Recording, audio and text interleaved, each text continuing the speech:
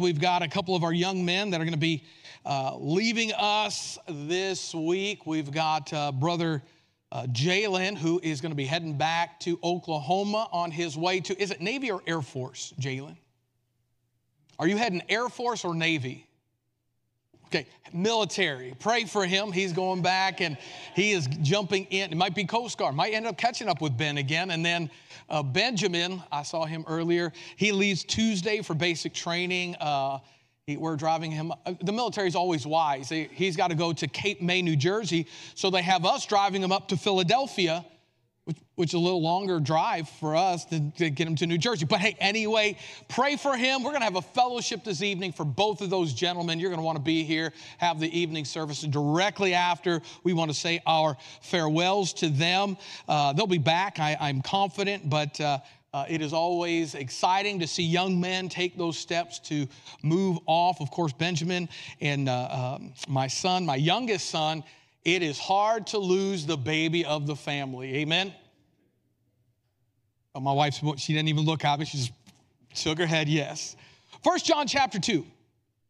1 John chapter 2. We're going to read verse 18 down through 23. The Bible says, little children, it is the last time.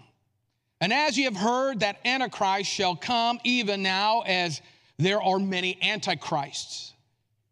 Even now are there many antichrists, whereby we know that it is the last time. Here's what he wants them to know in verse 18. It's the last time. Right? It's not the end time, it's the last time. It's not the tribulation, it's the last time. It's the last time for people to be saved. It's the last time for the period of grace and the gospel to make an impact on the Gentiles globally. Because in the tribulation period, there's a change.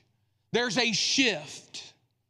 He says in verse 19, they went out from us because they were not of us.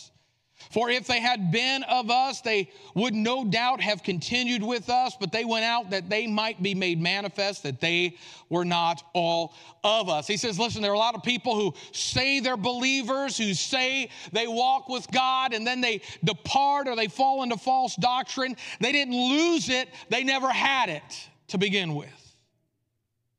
But ye have an unction, he says in verse number 20. Who is this? The people who believed by grace through faith. You have an unction. That word unction means anointing. You have an anointing from the Holy One. You have the Spirit of God that has come upon you, and ye know all things, he says. I have not written unto you because ye know not the truth, but because ye know it, and that no lie is of the truth. He says, listen, I'm writing to you because there is this thing that you know, and it is the Spirit of God that bears witness to you. It is called the truth. And you know it. I'm not writing to you because you don't know the truth. I'm writing because you know there is the truth. And he says in verse number 22, who is a liar but he that denieth that Jesus is the Christ? Who is a liar? Someone who denies the truth. He is antichrist. He is contradictory to the reality and righteousness of God. He denieth the Father and he denieth the Son. Whosoever denieth the Son, the same hath not the Father. But he that acknowledgeth the Son hath the Father also. We're going to pray and we're going to discuss the reality of our third part, the war on the truth. You can go back to the last one, it's fine. Thank you. Father, we come before you. We thank you for your goodness. And Lord, now as we get ready to worship you in spirit and in truth, Father, this is not the pastor's show. This is not the congregation's show. This is your program. And Father, we pray that this morning that the Spirit of God would have free reign with his word to speak to hearts, that you would be with me, that I would not hinder the message that you have this morning, that I would just simply preach the truth of the word of God and the contextual reality of how it is presented with the power of the full context of Scripture behind it, that you would be honored and glorified this morning. Again, Lord, we pray if anyone is here and they have not been born again, that today would be the day of their salvation. We ask this in Jesus' name, amen. The truth is not very popular in our modern days. As a matter of fact, the world has waged war on the truth. We live in a world where people are encouraged to indulge in their perverted fantasies and call this alternate state of perversion their truth. The reality is there is a war on the truth. John is speaking to this because this was taking place in his day as well. And there is a strategy that the world employs in their method of promoting the term their truth. They'll use media of all kinds to promote emotion and feeling as a replacement for ultimate truth, for individual truth. If anybody spent any time on any of these social media, you're going to see videos and posts and pictures encouraging you to do you. You live your truth. You be who you think you really are. And you may not realize that, but that is actually a war on the reality of truth. There's an attempt to replace truth, when we say truth, absolute reality, with my truth or your truth. But the truth is truth regardless of what you think about it. Truth cannot be replaced by the ever-changing impression of reality that has no grounding in facts, but in the ambiguous nature of an individual's emotions. But this war isn't new. It began in the Garden of Eden when Satan declared war on the world and the truth that was in the world by saying, "Thou shalt not surely die." This was and has, this war continued through the ages and is raging in our world today. As a matter of fact, in a survey as of May of 2020, by the Cultural Research Center, 57 of American adults reject the concept of moral absolute truth as designed by a creator in favor of believing instead that moral truths are up to each individual to decide. Only 46 of those who claim to be born-again, Bible-believing Christians believe the Bible to be moral truth and absolute. Let me say that a different way. 46% of people who claim to be Bible-believing Christians believe the Bible. Because the Bible is our truth for morality, instruction. The moral law was not fulfilled. It will always be because it's natural law. Christ fulfilled the ceremonial law. He fulfills the ceremonial law and I'm drawing a blank here, civil law, thank you. And now we still have morality in the world today because that's designed as God started in nature. So the Bible is absolute. The authority of the Bible is absolute. The Word of God is truth. God said He is truth. The Spirit of truth. Truth is real. But only 46% of people who claim to be Christians believe the Bible.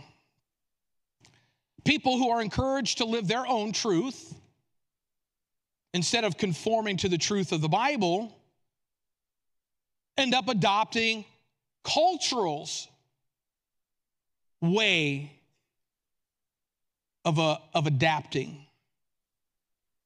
You understand that you will conform to something. And you're either going to conform to what the world's strategy is for your truth, or you will conform to the Bible, the things of God, the reality of Scripture. You will either do one or the other, because you can't do both. There is what we call pure truth. And pure truth is found only in God. In 1 Corinthians chapter 2 and verse number 12, the Bible very deliberately tells us, now we have received not the spirit of the world,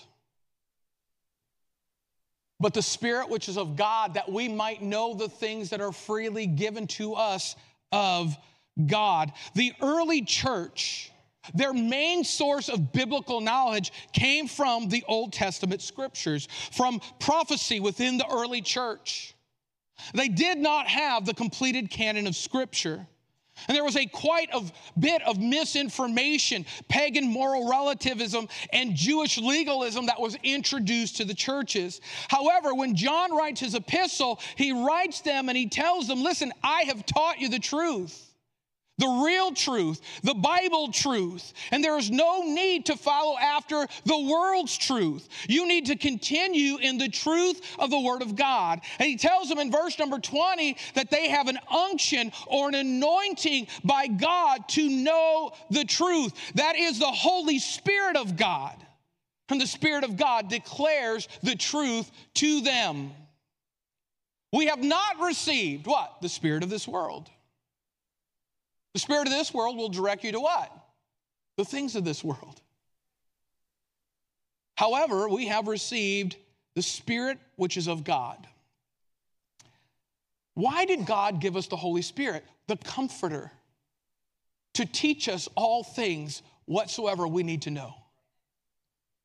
He says, this is why, in verse number 12, that you have the Spirit of God, that we might know the things that are freely given to us of God. God is not trying to keep any truth from you. God wants you to know all truth. There's no hidden truth out there. It's right here. And the Spirit of God will teach you if you make this book your passion. John's reminding them not to be pulled into the lie of intellectualism or philosophical debate in understanding the truth or the things of God, but rather rely on the Holy Spirit to give you insight and understanding. I am an expositionist. When I study the Word of God, I exegetically break down things. But I want to let you know, I don't take the Bible and break it down so much that the Holy Spirit can't teach me. There are some people who diagram the Word of God so much that they just take the grammatical meaning and they miss the Spirit of God's authority in it. The Spirit of God has to teach, not your carnal understanding of words and comprehension and concepts. It's the Word of God, by the Spirit of God, empowered by a true God who sent his true Son to die in reality on the cross for mankind. That's truth. And so John is reminding them of this thing. What is truth? That's what Pilate asked. Truth, according to Webster's 1828, is conformity to fact or reality. Exact accordance with that which is or has been or shall be. The term truth is found over 235 times in the Bible. Now that's just truth. Now there are other variations. There are more than that. In the book of Psalms, the psalmist spends a lot of time talking about truth.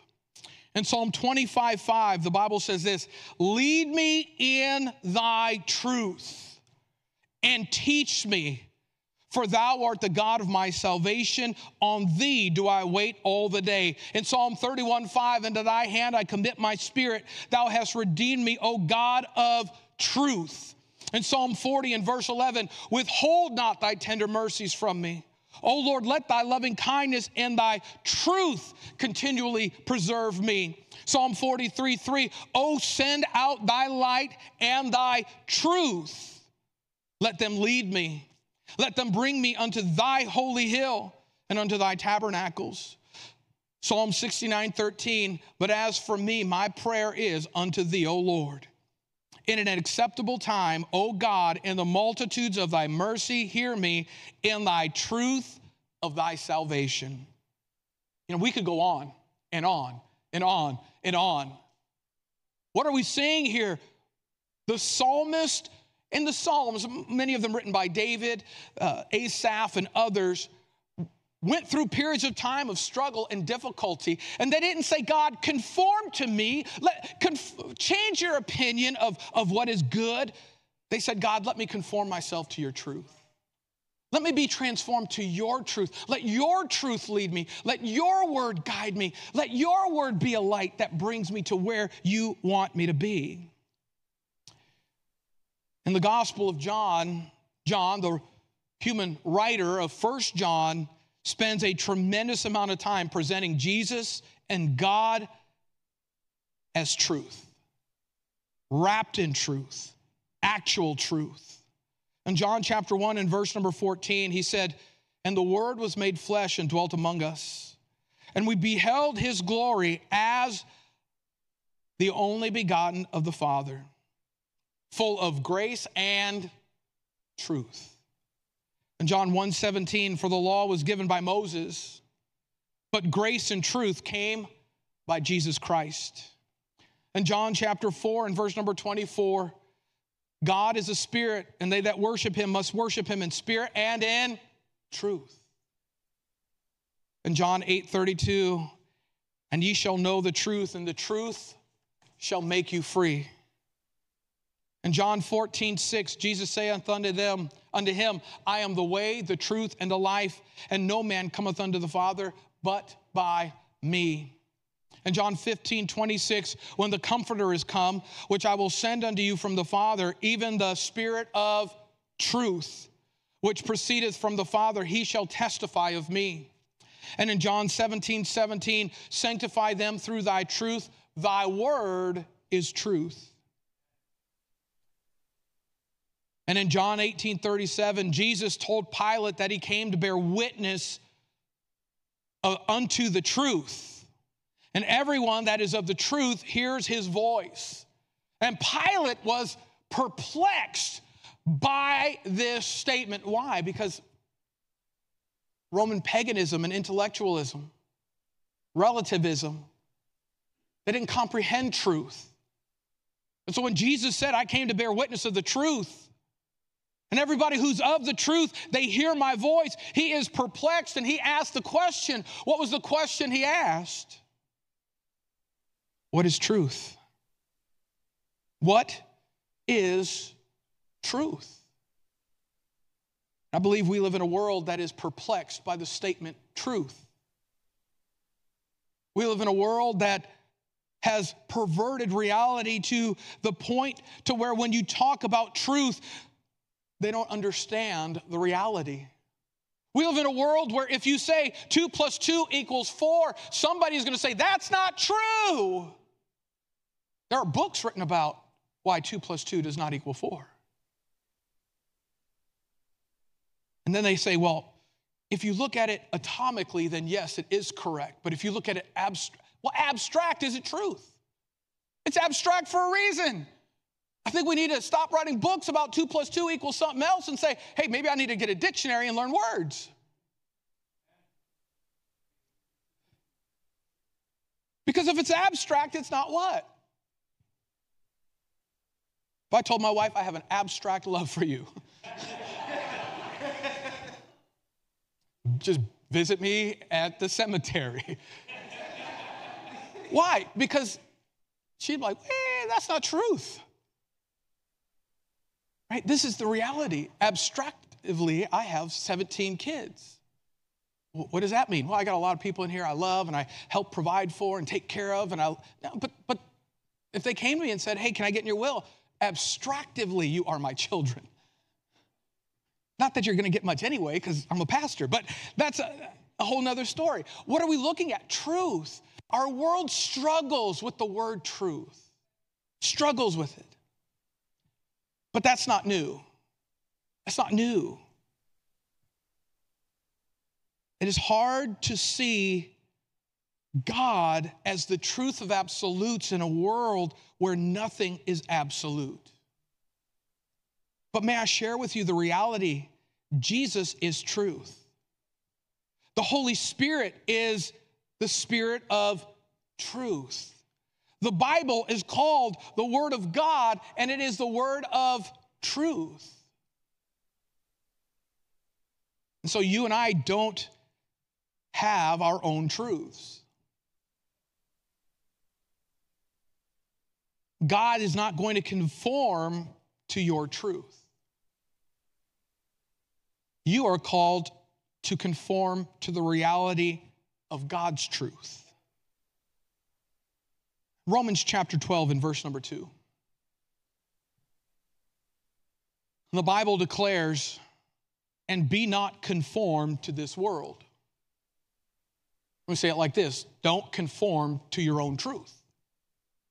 Don't conform to the truth of your culture.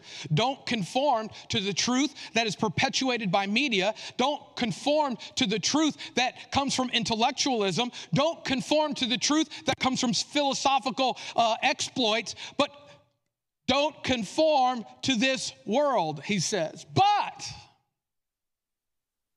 be ye transformed by the renewing of your mind. But be ye transformed by the renewing of your mind. What does that mean? I have to stop thinking about my truth and let the truth teach me reality of truth. Empowered by the Holy Spirit of God in a God of truth. And then, and only then, can we prove what is that good and acceptable and perfect will of God. If you're trying to live your truth, you will not walk in the truth and in the will of God. You can't. You can't. Because they're opposed. They're contrary one to another. If you recall, in the Sermon on the Mount, Jesus gives an illustration as he speaks, and he talks about two different ways, two different doors, two different paths. Both of them are marked heaven. One is broad, one is wide, and there are a whole lot of people walking on that path. And they are heading that way, encouraging others to follow them. You can do whatever you want. You can be whoever you want. You want to pretend to be a sheep or say you are a sheep? Come on this way.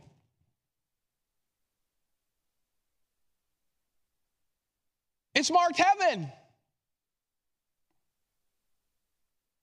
And everybody on this path is going to live their truth. And they'll link arms and they'll sing and they'll say, we just want unity. Over here is a narrow path, a very narrow gate. It's marked heaven. There are only a few people on this path. But this path was given with directions that are true, given by the one who designed the path and the door and what's beyond the door. And these folks over here are walking, and there's few, and they're coming, and everyone over here is saying, what is wrong with you? You're narrow-minded. You're closed-minded.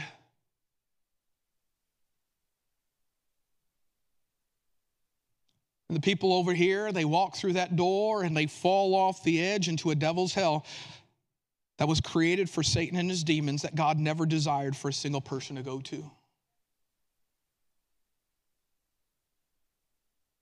And when I conform to my truth, live my truth, do me, this is always 100% of the time going to be the result because it's in contradiction to God's way.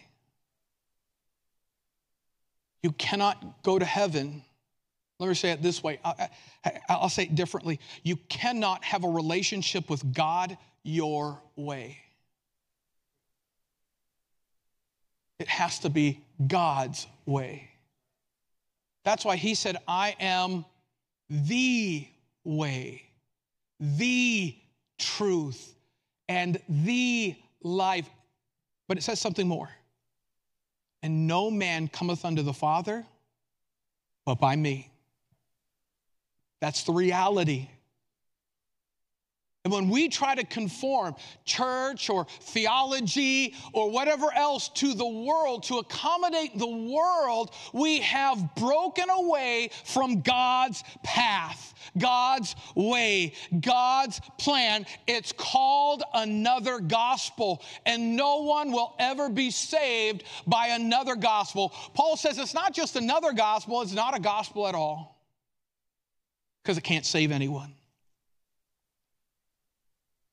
And so we say, Pastor, well, what does this mean? It results in something. There's an expectation that Jesus has for each of us. In Matthew chapter 16 and verse number 24, Jesus said unto his disciples, now he's speaking to his disciples, but he says this to his disciples, if any man will come after me. Now he's speaking to his disciples. And it's good for their knowledge, but this is something they're going to take forward in the ministry that God calls them to. Right? John is here. The Apostle John is a part of this group that hears this truth. If any man will come after me. John's listening. John hears this. And then Jesus says this, let him deny himself. Take up his cross and follow me. He has to conform to me. That's what Jesus is saying here. You can't have the relationship with the Father if you won't conform to Christ. How do you and I, we talk about how precious we are in God's sight, red and yellow, black and white. We are precious in His sight, and that's all reality, that's true. But here's the reality. You know why you're saved? It's because of Christ. Because you are hid in Christ. And when the Father sees you, do you know what He sees? Christ's righteousness. We are washed in the blood of the Lamb. He makes intercession on our behalf. It is all about Christ. And so if I want the relationship with the Father, I have to have a relationship with the Son the way the Son said for me to come. I can't do it any other way.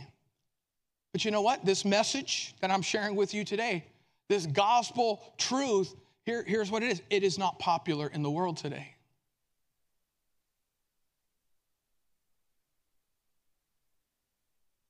It is not popular, and then unfortunately, many groups that call themselves Christian are denying this.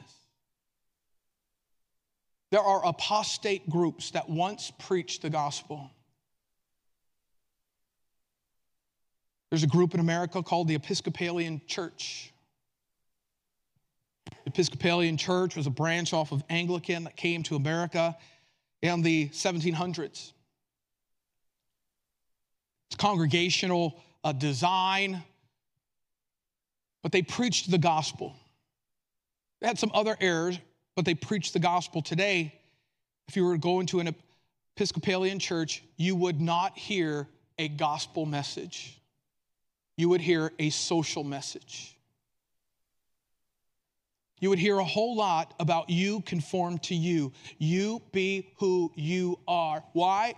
A perverted concept that the world has adopted called love. It isn't God's biblical agape love. That is holy. It is the world's perverted concept of love. And John writes to believers. Why? Because they know the truth. They know Jesus. They know the Spirit of truth. They know God's word. He's writing to them to remind them, to remember what they know and not get pulled away from the truth and the lies that the world is pushing. And he declares in 1 John chapter 1 and verse number 21, I have not written unto you because ye know not the truth, but because ye know it, and that no lie is of the truth. And there's one particular doctrine that is constantly attacked. It's the doctrine of Christ. Because in verse number 22, you notice what John says. Who is a liar but he that denieth that Jesus is the what? Christ. He says, who is a liar? Who is Antichrist? Who has the spirit of Antichrist that is in the world today?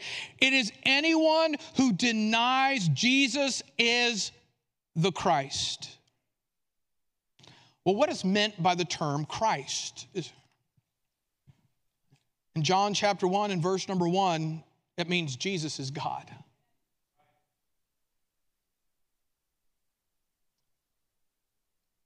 Here's the reality. If Jesus is Christ, he must be God. And in the Gospel of John, let's just go ahead. We're going to turn to several verses. Just get ready here to flip through. In the beginning was the Word, and the Word was with God, and the Word was God.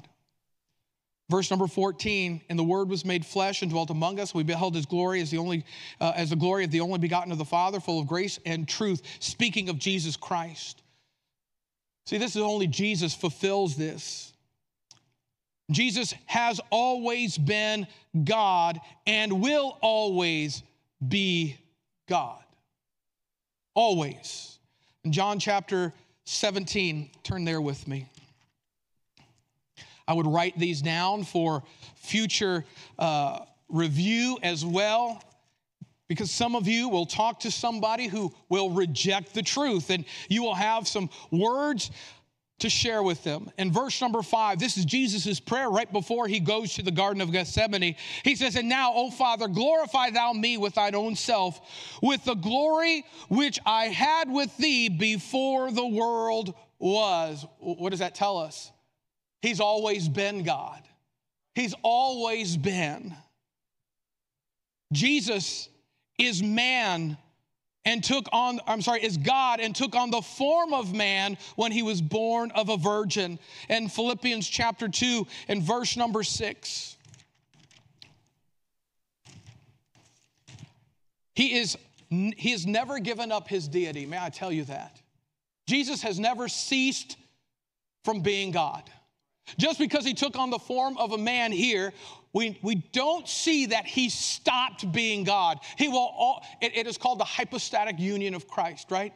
He is always God, but he is also man. Look at verse number 6. Who being in the form of God, thought it not robbery to be equal with God. What's it saying here? He is God. Verse number 7, made himself of no reputation and took upon the form of a servant and was made in the likeness of men. What's he doing? He's taking on a nature of man. Verse 8, and being found in fashion as a man, he humbled himself and became obedient unto death, even the death of the cross. Jesus is God. He's always been God. He'll always be God, but Jesus is man. And Jesus is the fulfillment of the law. Matthew chapter 5. If you want to sit and listen, that's fine, but I'm going to turn and read for you. Matthew chapter 5, verse number 17.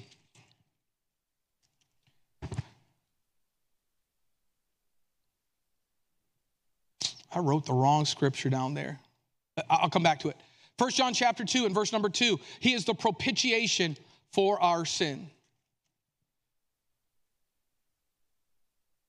He says in 1 John chapter 2 and verse number 2, he says, he is the propitiation for our sins, and not for ours only, but also for the sins of the whole world. In Hebrews chapter 9 and verse number 12, he is the substitutionary sacrifice, eternal redemption for all mankind. Turn with me to Revelation chapter 5. We'll go there in verse number 8. May I tell you that Jesus rose and he is victoriously reigning in heaven as we speak. He is worshiped by the heavenly host. And in Revelation chapter 5 and verse number 8, we see Jesus as he is. The Bible says, and when he had taken the book, the 4 beasts and 24 elders fell down before the Lamb, having every one of them harps and golden vials full of odors, which are the prayers of the saints. And they sung a new song, saying, Thou art worthy to take the book and open the seal. Therefore thou wast slain and hast redeemed us to God by the blood out of every kindred and every tongue and people and nation. Thou hast made us unto our God kings and priests, and we shall reign on the earth. This is the reality of Jesus Christ. When we say Christ, it is not just a term that is casually thrown around. It is specific. And most of the religions of the world have Jesus, but they don't have Christ. The Mormons have Jesus, but they don't have Christ. The Muslims have Jesus, but they don't have Christ. The Jehovah's Witness have Jesus, but they don't have Christ. They don't see him the way the Bible depicts him. Who is a liar, the Bible says? Anyone who denies Christ. So if I acknowledge Jesus Christ, I have to acknowledge something else. Go back with me to 1 John chapter 2. If I acknowledge Jesus as the Christ, I have to acknowledge something else. Look at verse 25. We'll read verse 24 and 25. Let that therefore abide in you, the truth, which you have heard from the beginning, that Jesus is the Christ, and that which ye have heard from the beginning shall remain in you by the Spirit of God, constantly reminding you of the reality of the truth, bearing witness. Ye shall also continue in the Son and in the Father. In verse 25, and this is the promise that he hath promised us, even what? You don't get eternal life any other way, folks. You do not get eternal life any other. You can't earn it. You can't work for it. You can't say enough prayers. You can't give enough money. It's only through Jesus the Christ. I am the way, I am the truth, and I am the life. That's what he said. And we live in a world that has waged war on this. Oprah Winfrey says that there can't only be one way. There has to be multiple ways. You know that the Catholic Church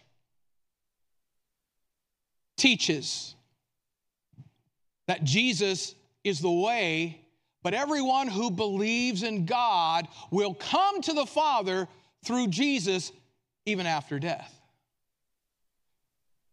The Reformed Church, Protestant churches have a version of this. You know what that is? Conformity to the culture, not the Bible. Because you don't want to make people feel bad. You know, I am sorry that people who have never heard the gospel are going to go to hell, but that's what the Bible teaches. That's why the church is given the Great Commission. To do what? Go to these countries. I'm thankful we've got Olena here. Where is she? In Germany. Doing what? Learning the language so the best of her ability she can share the gospel with people who reject it. Thankful for the Lehman family. For the last over 20 years, staying in a country that it's hard to live in, Thailand. Learn a language that is crazy. I had an opportunity to go in Mrs. Hamilton's class, and I went in, and we're missionaries there. We understand that. And I went in, and I started joking around. I said hello and talked with them in Thai for a minute, and they're looking, that's weird, Pastor. Why are you doing that? Because that's the language they speak. And let me tell you, I got a lot wrong. But why did I do that? Why does the Lehmans do that? Because those folks need the gospel. What do we have? Thriving churches in these countries. You know, I'm sad that people are going to die. But church, we've got to step up. It's missions month. We've got to stand strong in doctrine, especially the doctrine of Christ. This is the pillar. It makes us different from everyone else, is the doctrine of Christ. And if we compromise there, we'll become what the world is. We'll become what the world is. Maybe you're here today and you've never put your faith and trust in the Lord Jesus Christ.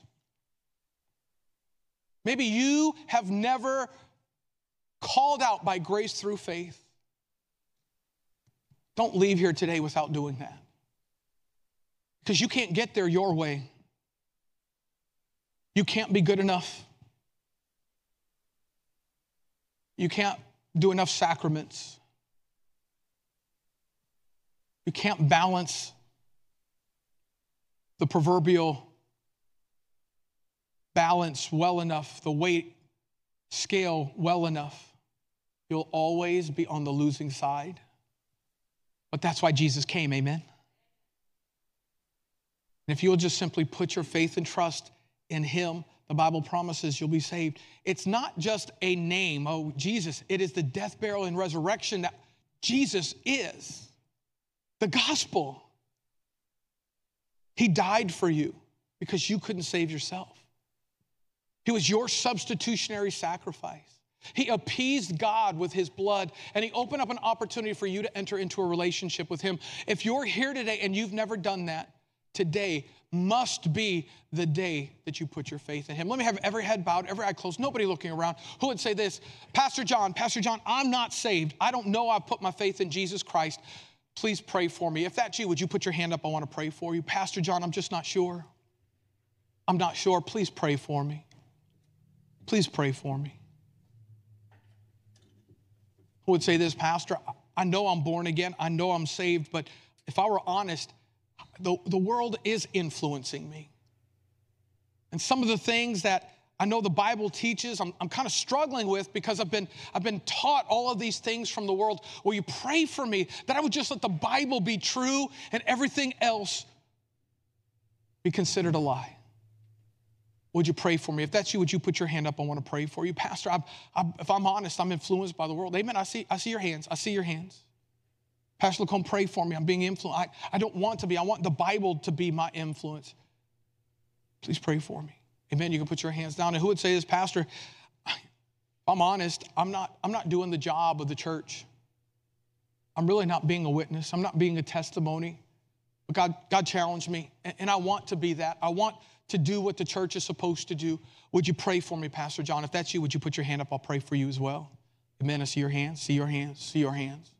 Father, I come before you. I thank you for the folks who are here. And Lord God, now we just pray, Lord, that you would be honored and glorified. And Father, I pray that if there's any here who isn't saved, that today would be that day. For all those who raise their hand indicating that they're struggling, letting the world influence them, Lord, I pray that you would draw them into a walk with you. And Father, for those who were honest and said they want to be the church and they want to do that work, Father, I pray that you would help us now. We love you, Father, and we praise you in Jesus' name. Amen. Our heads are bowed, our eyes are closed. Let's stand to our feet. The piano is playing. If God's